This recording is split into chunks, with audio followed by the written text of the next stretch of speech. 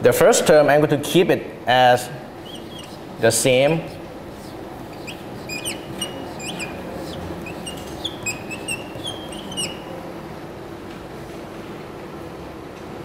This term, I'm going to put this one back in here.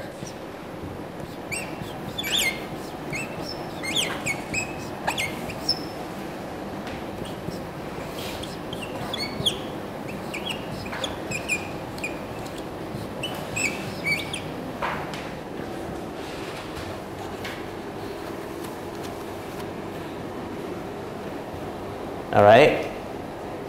Then the first term and the third term on the right should have the similar structure, so I'm going to combine them.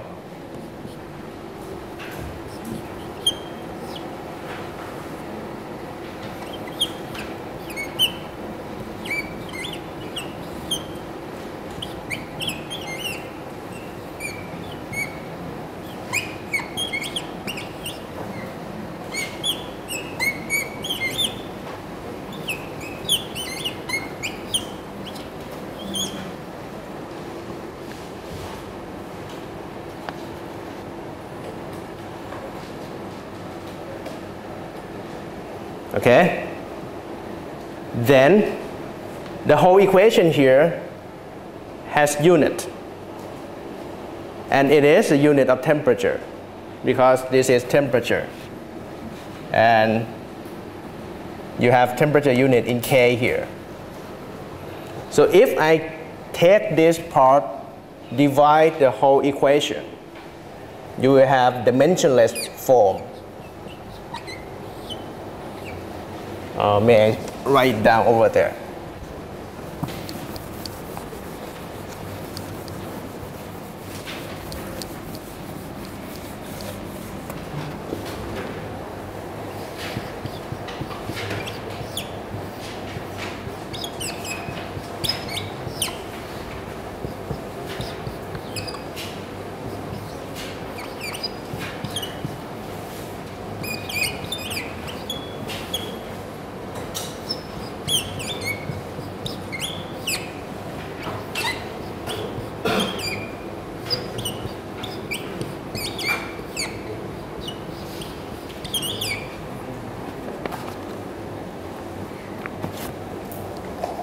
All right.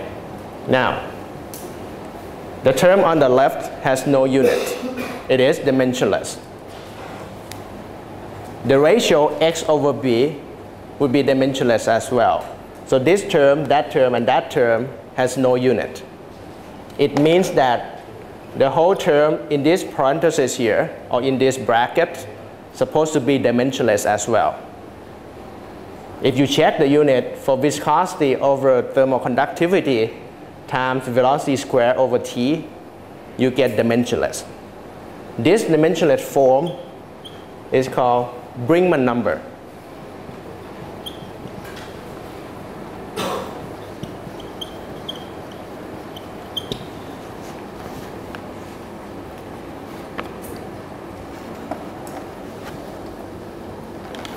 And Brinkmann number here is very important, telling you how significant the viscous heat is it in your system. If Brinkmann number is high, that means in your system there will be high amount of viscous heat, or that means the work has done or has been given to the system high enough to convert the internal energy to be increased. The temperature will be increased. The common term would be increase of energy by friction. Okay? As I said earlier, high Brinkmann number can take place in two cases. First, high velocity.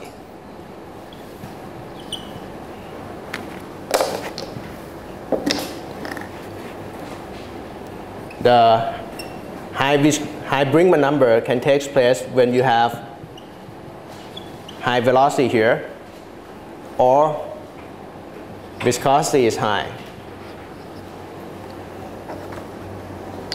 Example of the first one would be when you look into, meteorite or rocket or space shuttle. when it's returned to Earth. Normally we say it's burning up by friction with atmosphere. But in fact, if you take our coordinate to be with the object falling down the sky, that means object can consider as stay still, and atmosphere is moving toward that object. Velocity is extremely high, so therefore the work is done, or viscous heat takes place by the fluid movement, can be converted into internal energy in extreme amount, and temperature of the object lights up. That's the first case, when Brinkman number is high. The second case is extrusion of polymer through small holes. Polymer would have extremely high viscosity. So if you force them through very small holes, you somehow use somewhat like a friction toward that polymer, it would heat up as well. Heat up until the temperature is high enough. Sometimes polymer can be melted even further after you try to squeeze them through small holes. Okay? So these are two kinds when Brinkman number is significant. Other than this, normally we just drop the term viscous heat.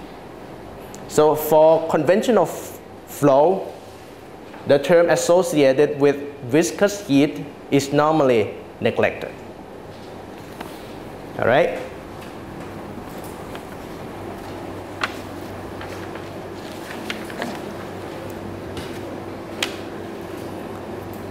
Any question?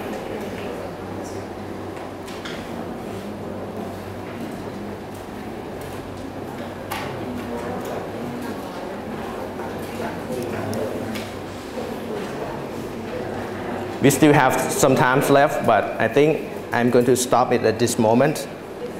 If there is no other question, that's it for today. See you on Friday.